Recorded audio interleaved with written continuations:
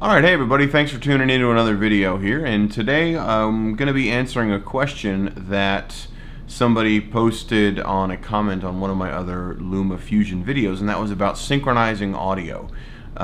Synchronizing audio is not really an automated process in LumaFusion, but it is something that is kind of manual. You know, you have to kind of do it on your own. So I'm going to show you just a really basic way to do that. A few minutes ago I went in, recorded just something using my ADD and an external recorder, and I'm going to show you how to sync up the audio from the external recorder to what was captured with the camera, and then turn off the audio from the camera so you're just left with the cleaner audio from the external recorder. So let's take a look. So we're over here in LumaFusion now, and first thing I'm going to do is I'm going to import the clips out of Dropbox. In the upper left corner where it says Photos currently, I'm going to press the three dots and I'm going to click on Import Media.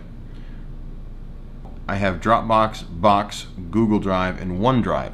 Now, I did try to import the media directly from the memory cards with the Lightning to Lightning to SD card reader. That does not work in LumaFusion. You have to import via one of these options, so either Dropbox, Box, Google Drive, or OneDrive. Now, I also did try to import directly to the Dropbox app via that Lightning adapter, and that also does not work. So you actually have to go either import to the Photos app directly on the iPad, or import to Dropbox or something from a computer and then transfer the files in. So a little bit annoying, but maybe that might change in an update, who knows. But we're going to grab stuff off of Dropbox, and I've got my audio syncing tutorial folder stuff here.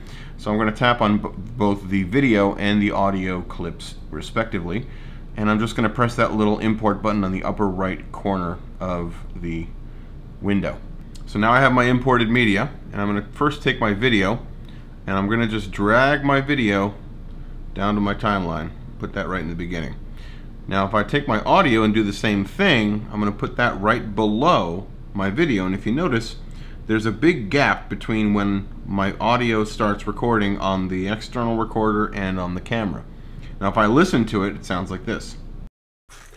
We're doing some audio syncing testing in LumaFusion using the... So we're actually getting it playing twice.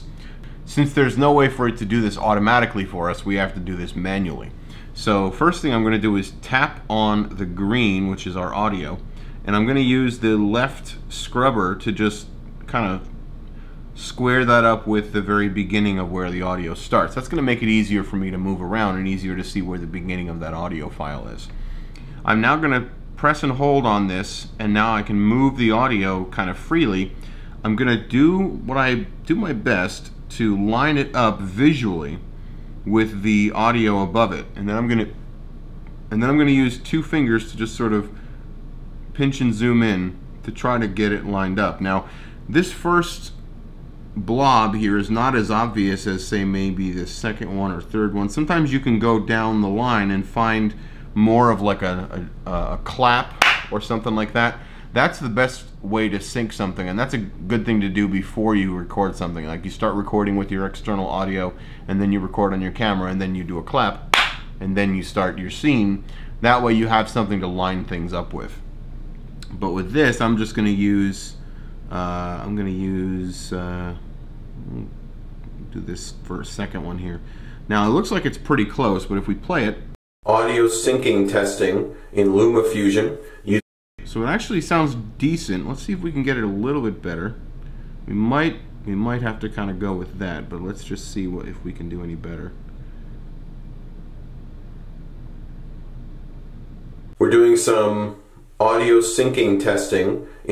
I think that's probably the best it's going to be. But in order to make it completely clean, now we need to just turn off the audio from the camera. So to do that, I'm going to tap on the audio meters here in the upper left corner of the timeline, and I've got my mixer, and I can just pan over to this video track audio right here and just turn this down, this one right here, because it's on the same line as the video.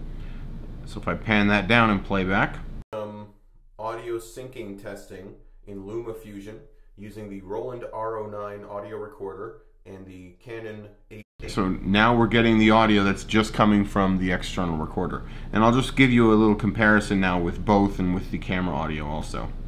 We're doing some audio syncing testing in LumaFusion using the Roland R09 audio recorder and the Canon 80D. I'm recording with the onboard audio here.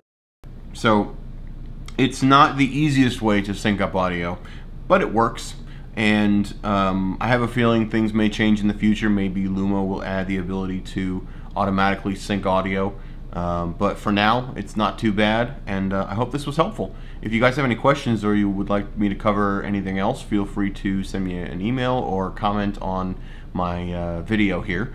And if you like what I've got on my channel, feel free to hit that subscribe button and tell your friends and family if you like my content that they might enjoy it as well, and feel free to send them on over. So thanks again very much, and I will see you guys on the next one.